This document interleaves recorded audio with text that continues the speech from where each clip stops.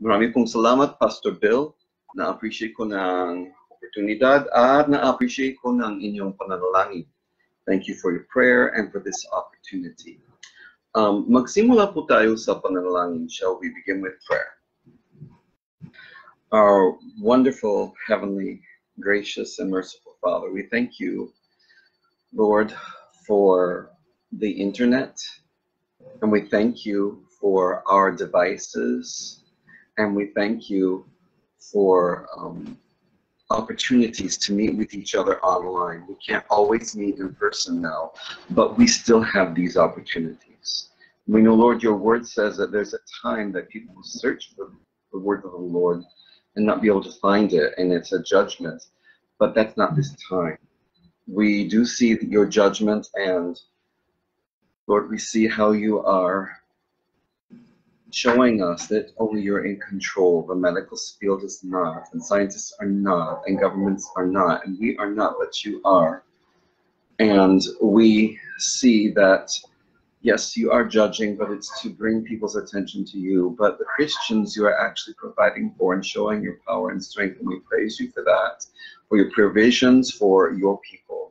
We ask, Lord, that you help us not to complain, and not to feel sorry for ourselves, but to be thankful and full of joy and full of peace.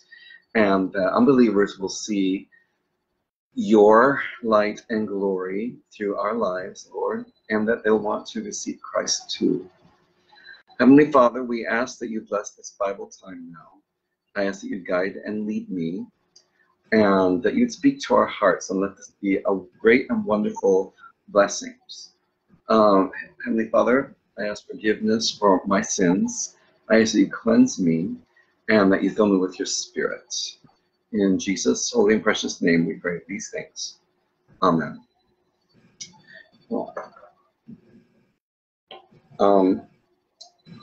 Kunin po natin ang ating mga Biblia at pakibuksan po sa Book of Proverbs. Hindi po galing sa Proverbs ang ating text, pero para sa akin makatulong itong isa na versikulo, Proverbs 1:22, para mas lalo po tayong makaintindi sa message. So, I recommend that you bookmark Proverbs 1:22 so that you might refer to it during the message if you wish. So we're just going to start with this, and I'm not going to be coming back to it, but the outline in this verse might help us. So Proverbs 1:22 says, "How long, ye simple ones, will ye love simplicity? And the scorners delight in their scorning, and fools hate knowledge." So dito po, makita po natin ng tatlong stage o position ng mga tao na hindi ligtas. So we see three different areas of different stages of an unbeliever. Ang una, simple. Tayo pong lahat ipinanganak na simple, na it just means simple is nasa zero ikaw. Wala kang nadagdag ng anything na kahit mabuti, kahit masama. Tayo pong lahat magsimula simple na walang pasensya alam. And tayo pong mga simple na mga tao, dalawa ang posibleng direction. We can go two different directions with our lives. Ang isa, makinig sa mga aral. We can listen to preachers. At pwede tayong magbasa ng Biblia, mag-aral ng Biblia. At maniwala kay Jesucristo.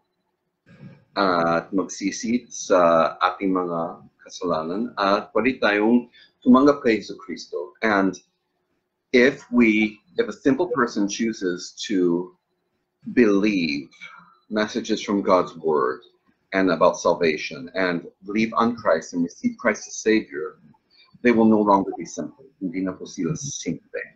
Magiging born again, born again into the family of God, born of the Spirit, and become a member of God's kingdom. Ang tao na hindi po talaga tatanggap kay Yesu Kristo, mag-advance po siya sa katagalan at magiging scorner. How long, ye simple ones, will you love simplicity? And the scorners delight in their scorning.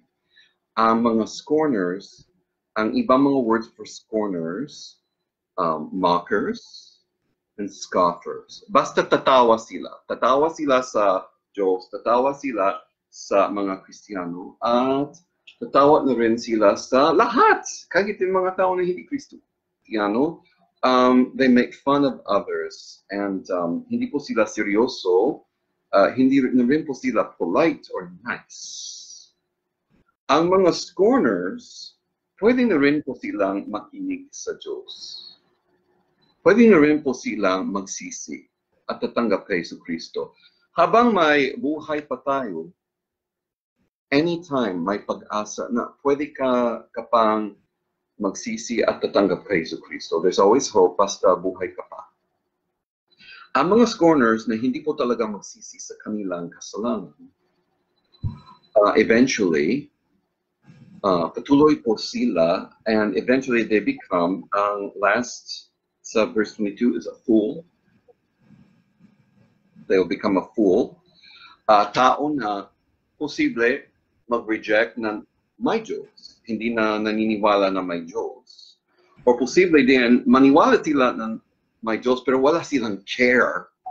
At wala po silang fear of God. So, a simple person, if they don't receive Christ, will become eventually a scorner.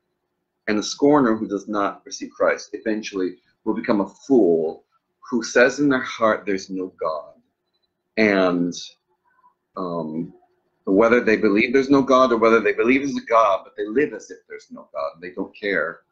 And after that, mamatay po sila at maimpyerno. At yun po ang dalawang direction ng tao. Maliligtas o simple na tao magiging scorner at sa katagalan, fool. Ngayon, yun ang introduction para makita natin ang general system of salvation or system of being an unbeliever, progression sa unbeliever. Ngayon, sa inyo na gustong magbalik or mag-check during the message, put a marker or something, a bookmark in Proverbs 1:22. Hindi po ako babalik sa Proverbs 1:22. Sa ngayon, lilipat po tayo sa book of Luke. Luke 23. Tingnan po natin sa Lucas 23. Luke chapter 23. Ito ang ating passage, pero mamaya mag-check na rin po tayo sa isang versikulo sa Matthew. But this is our main passage ngayon. So, Luke chapter 23. And let's look.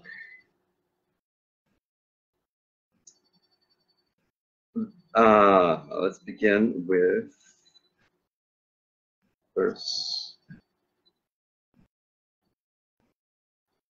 39.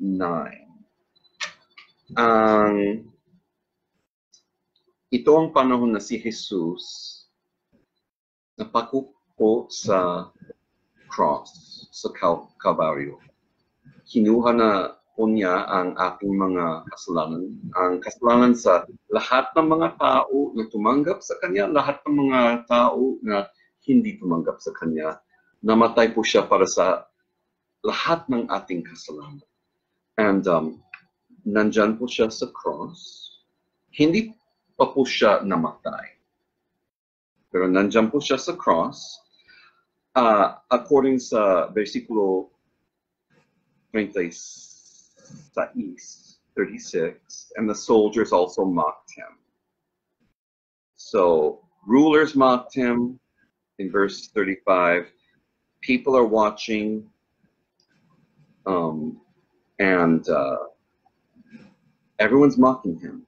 Sa versikulo 39, may dalawa pa pong tao na hanging ang crosses. So may tatlong cross. Si Jesus nasa isa.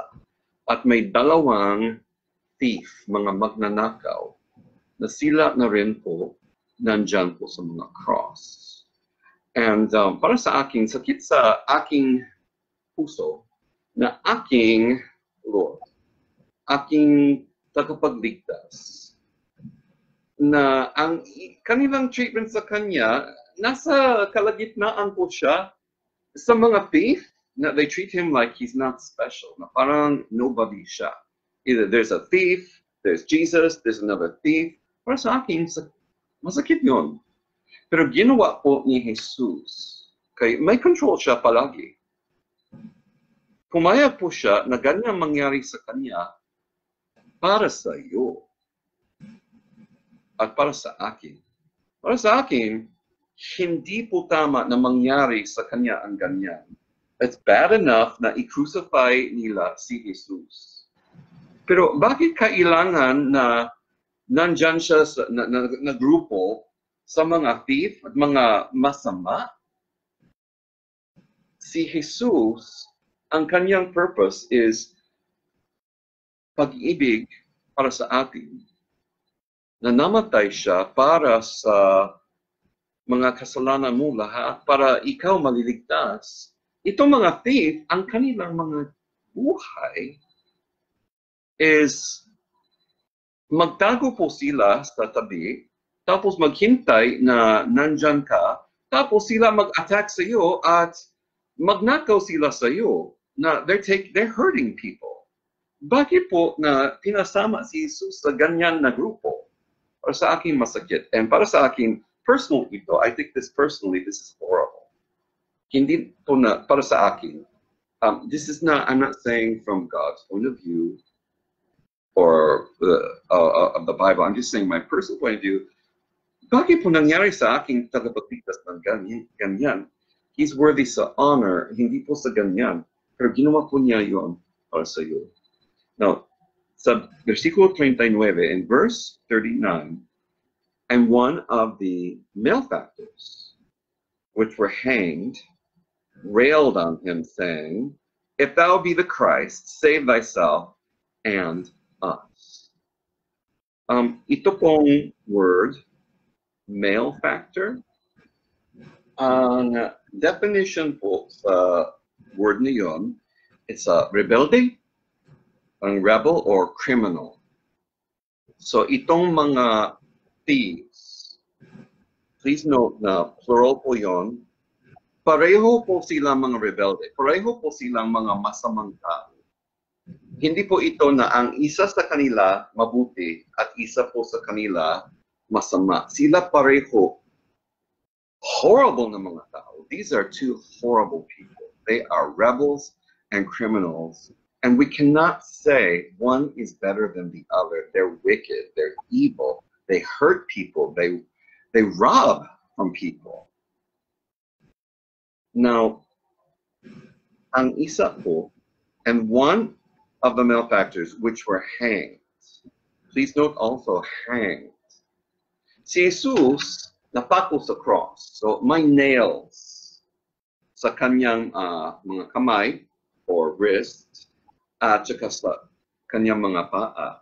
Please note, specifically sa versikulo 39, specifically sa verse 39, the Bible does not say that these thieves were nailed, they were hanged.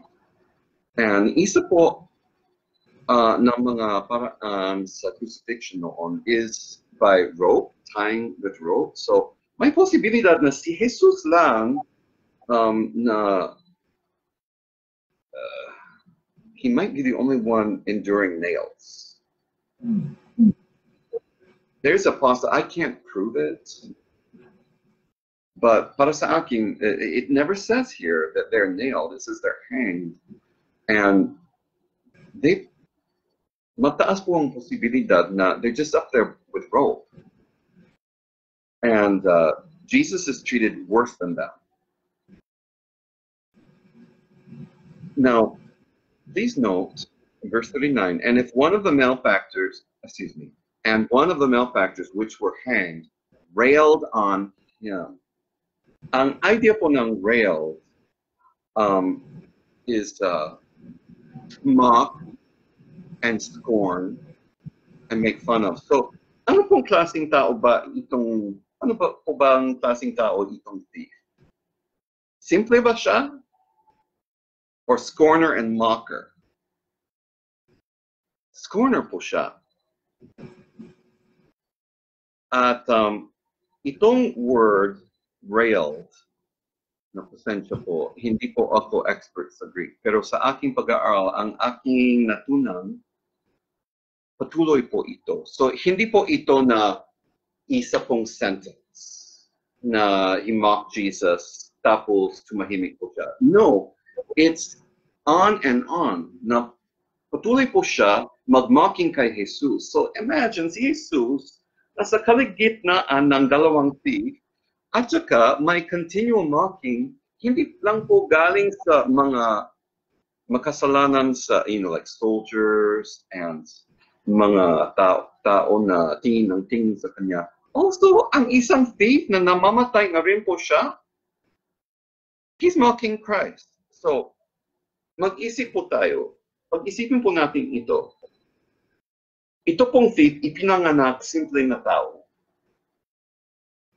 Nag-reject siya kay Hesus Kristo at nagiging mocker and scorner po siya. Pero isipin po natin, hindi lang po siya normal na mocker and scorner. Alam po niya na mamamatay siya. At malapit na. Kasi ngayon na araw siya mamatay. Kung malaman mo na ikaw mamatay ngayon na araw, ano ang gagawin mo? Paano mong gagamitin ng last ng mga oras mo? Ako, tatawag sa aking anak. Ako, yayakap ko sa aking asawa o dalawang anak na kahit sa aking pasensya sa aking mga pusa. Okay? Ako na rin po, tatawag sa aking nanay. At magsisi po ako sa aking mga kasalanan. Yun po ang aking last day. At kung may masarap na pagkain, kainin ko ang aking paborito. Okay. Ito pong thief, alam niya, ngayon na araw siya mamatay. Paano po niyang ginamit ng kanyang last day? Mocking and scorning Jesus Christ. At alam niya last day nito. Last day. Tanungin kita, na pasensya, I know thou shalt not judge, or we should not judge others, but let's assess this thief. Scorner lang po siya or fool? Kasi para sa akin, hindi po yun scorning lang, that's foolishness. Isayang po niya ang last day niya sa mocking kay Hesus Kristo ang creator ng buong universe at kanyang tagapagligtas. And he's right there next to him and yun ang kanyang last day. Mocking and scorning Christ. Tapos namatay siya. At saan po siya? Impyerno. Itong thief ay tunay na fool. Now, i-discuss po natin ang isa pang thief. So, babalik po tayo sa Book of Lucas, chapter 23. Pero tingin po natin sa Matthew 27. Mateo 27.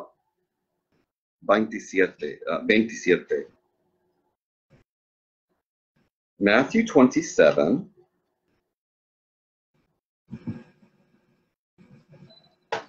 Matthew 27, versikulo 44. Matthew 27:44.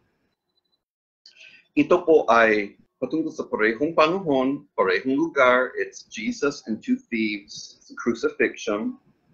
Pero ito ang version sa Book of Matthew. Matthew 27, verse 44. The thieves also, which were crucified with him, cast the same in his teeth.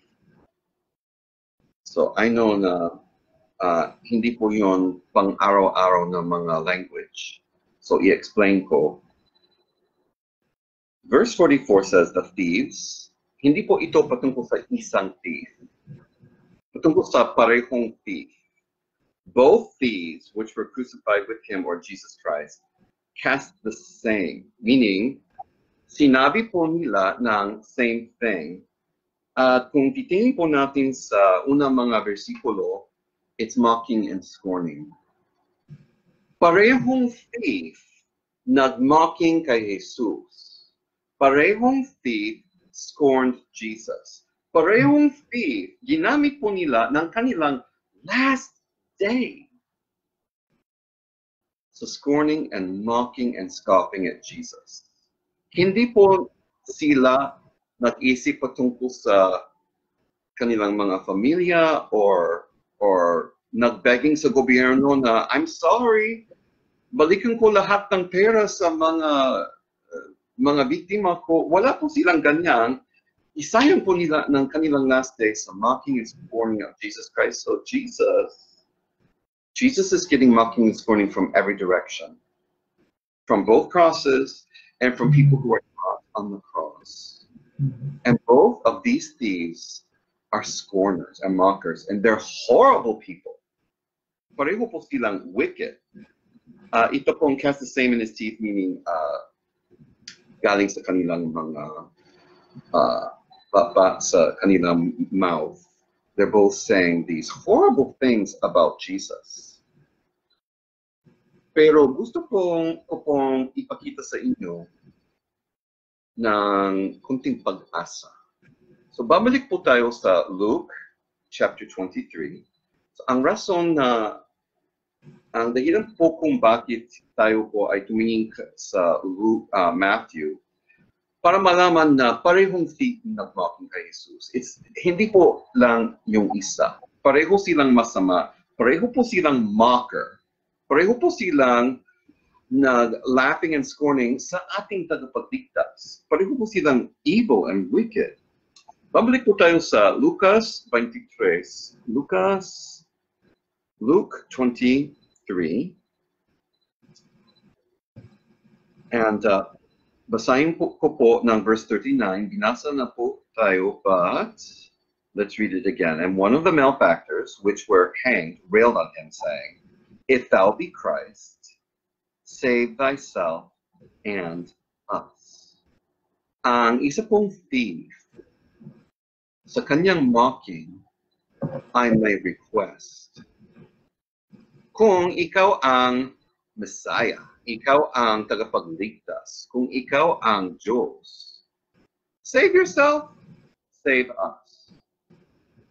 Hindi po ba, kung ikaw ay lalapit kay Jesus at hihingi na, save me, Lord. If you ask Jesus to save you, hindi po ba na papayag po siya? Ito pong thief, hindi po siya humingi ng kaligtasan sa kanyang soul. Ang kanyang gusto, save my life. Ayokong mamatay ngayon. Save me na hindi ko mamatay ngayon. Gusto kong babalik sa aking temporary earthly life. Hindi po siya humingi ng salvation of the soul. Ang gusto niya, pera, pagkain, nice times, freedom sa buhay na ito. Ito pong isang thief, hindi po talagang humingi ng kaligtasan sa kanyang soul. Wala po sa kanyang isip yun.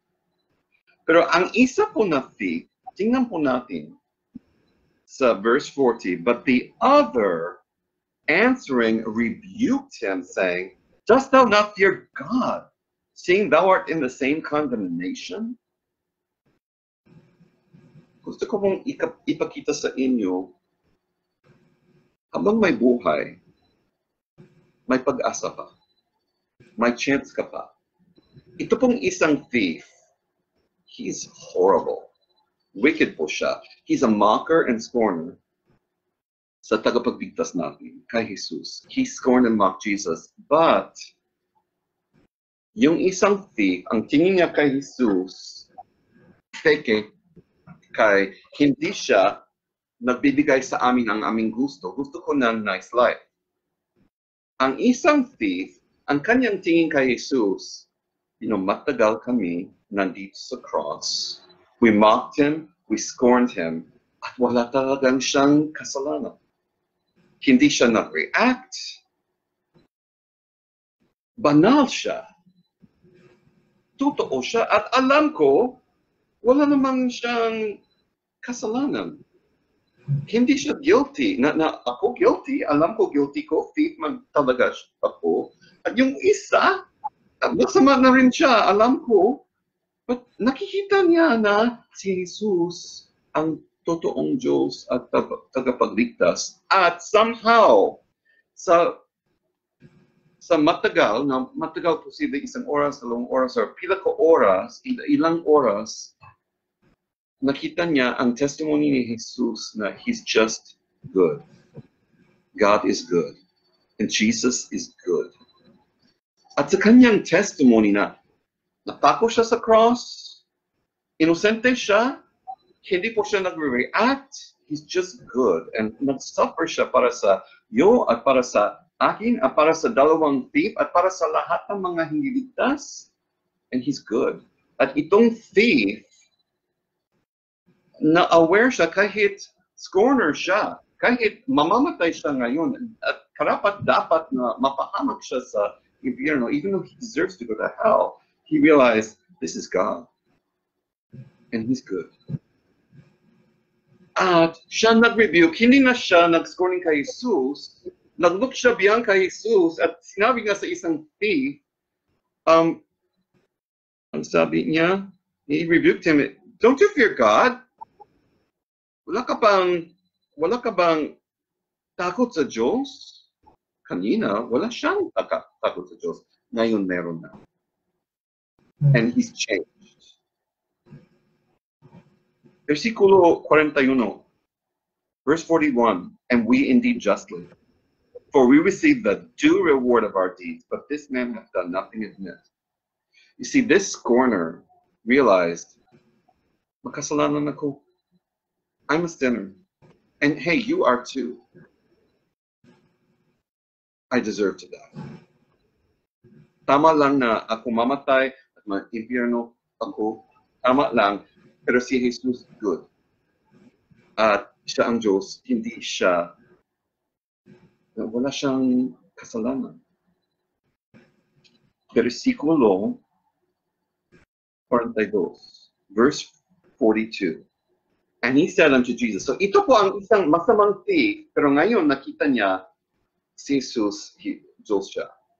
Ako masama.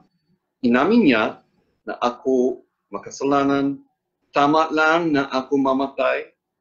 Sabi niya kay Jesus, and he said unto Jesus, Lord, remember me when thou comest into thy kingdom.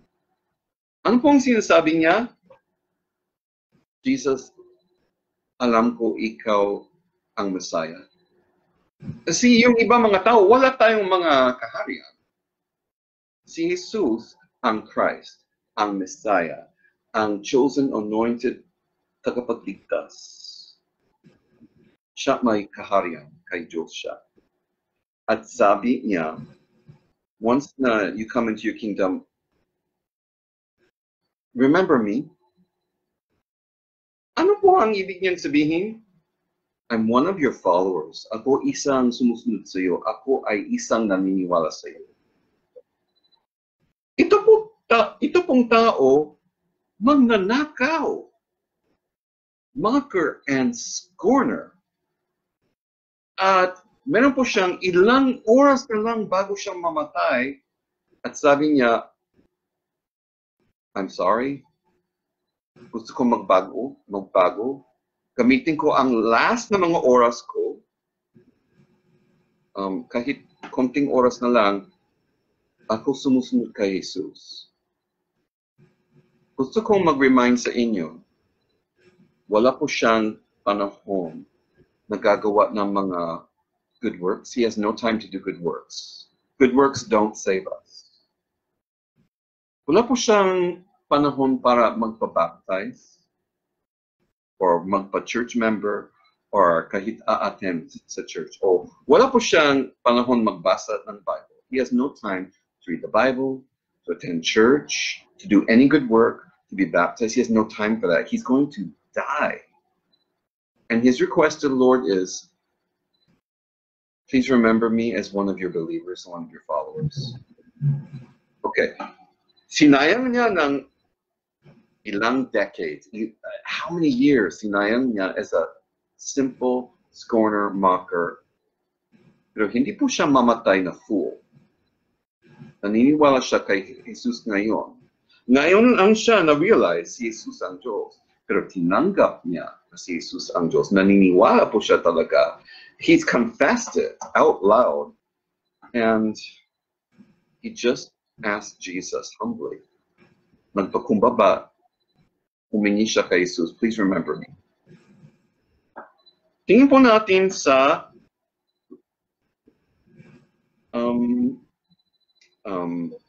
sagot ni Jesus. Let's look at Jesus' answer to this evil, wicked thief na nagpakumbaba.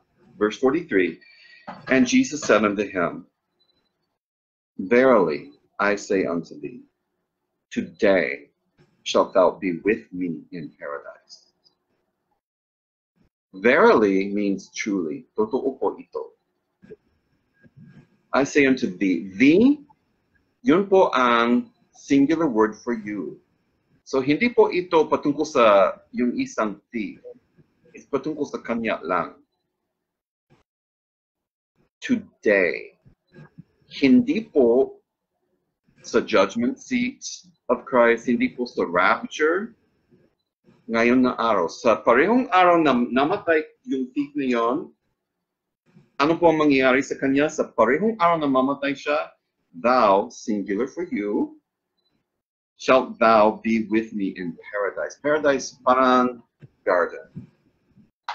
Kung gusto mo ng kunting idea sa design ng Diyos sa langit, siya ang designer sa Garden of Eden, siya ang designer sa universe, sa outer space, siya ang designer sa sky, at saka sa sanlibutan na ito, siya ang designer sa langit. At ang word na ginamit niya, paradise, beautiful garden place. It's langit.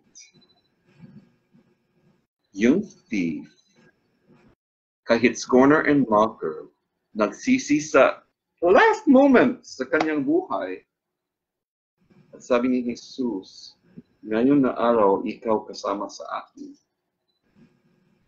Sa paradise, sa langit.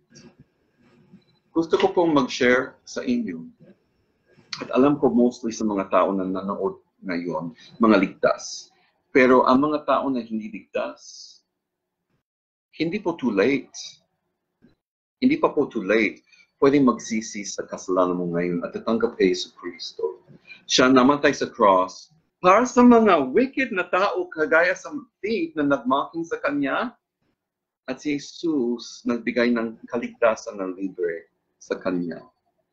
Imagine if someone stole from you and mocked you and then turned around and said, I'm sorry, forgive me. Well, nangyari po kay Jesus at naligtas po itong thief, itong magnanakaw.